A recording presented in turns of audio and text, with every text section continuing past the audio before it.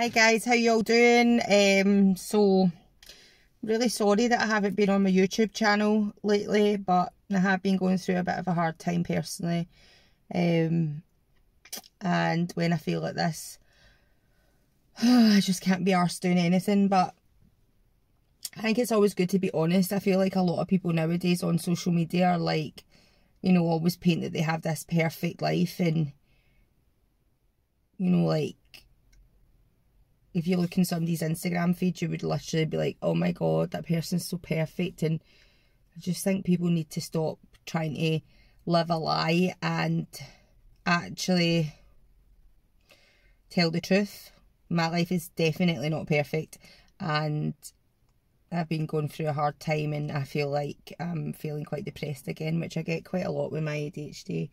It goes on and off, but I was going through a really good time there, and not so much now. But I'm back, and today I'm going to take you on a little sort of vlog thing. I'm going to visit the Kelvingrove art galleries, which is one of the most famous places in Glasgow, and I'm also going to go a nice little lunch. I love eating out by myself. Like, some people might think that's sad. I love my own company. I usually have Mr. Bald with me, but the Kelvingrove Art Gallery doesn't let dogs in, so I'll be going for lunch myself today without Mr. Bald. But I just love my own time, my own space, and especially when you're going through a hard time, it's just nice to sit and think about things and, you know, just be alone with your thoughts. So I'm going to take you guys with me. So I have just stopped off at Starbucks to get a coffee because I'm literally dead. Put a wee bit of makeup on. I always do my makeup when I'm driving. I don't know if anyone else is like that. No, I don't do it when I'm actually driving, just in case anyone's like, oh, that's so unsafe. Like, go into the car, I'll do a wee bit of makeup, and then when I stop for a coffee in a park, I'll do a bit of makeup. Reason why the lighting in your car is like the absolute best ever for doing makeup. Just natural lighting in the mirror in your car, that's better in the house. So anyway, I got a large, it's roasting. I can't even hold it up. I got a large latte, coconut latte, with coconut milk. Coconut latte, obviously, Ashley, because I am allergic to milk. So, and then we're going to head off to the art gallery. Maybe we'll go for lunch first. I don't actually know. Just feeling a bit shit and depressed, but hopefully as the day gets on, I feel a wee bit better. Under the eye be through lights. Under the eye be through lights. I have absolutely no idea what that strange looking sculpture is, but whatever floats your boat.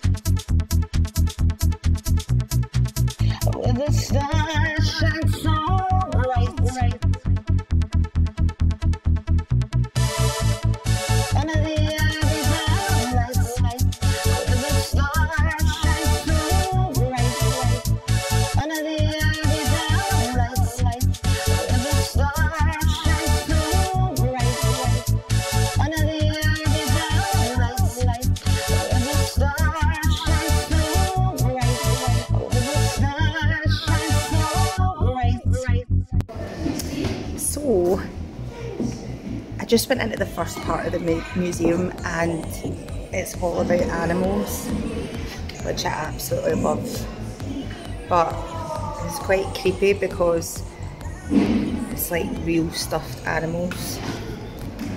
Proper creepy, but really interesting. Like, if you touch them, it like feels like your dog. Oh. but really interesting to see all the different species of animals.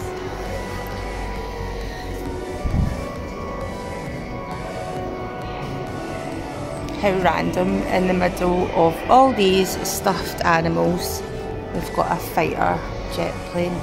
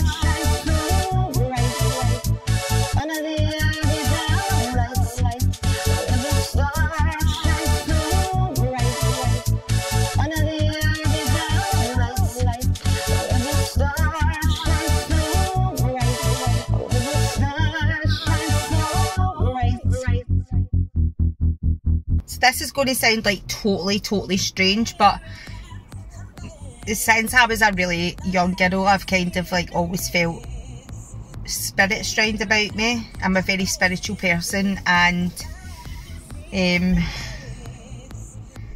God, you're going to think I'm absolutely nuts, but I literally can feel my dead granny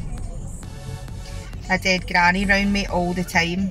She's not round me all the time, but when she's there I can feel it, and I can feel when there's like spirit in the room. I've never seen an actual ghost, but I felt its presence. I can't really explain it. It's like a pure cold feeling, and it's as if it's blown on your back, and you can feel like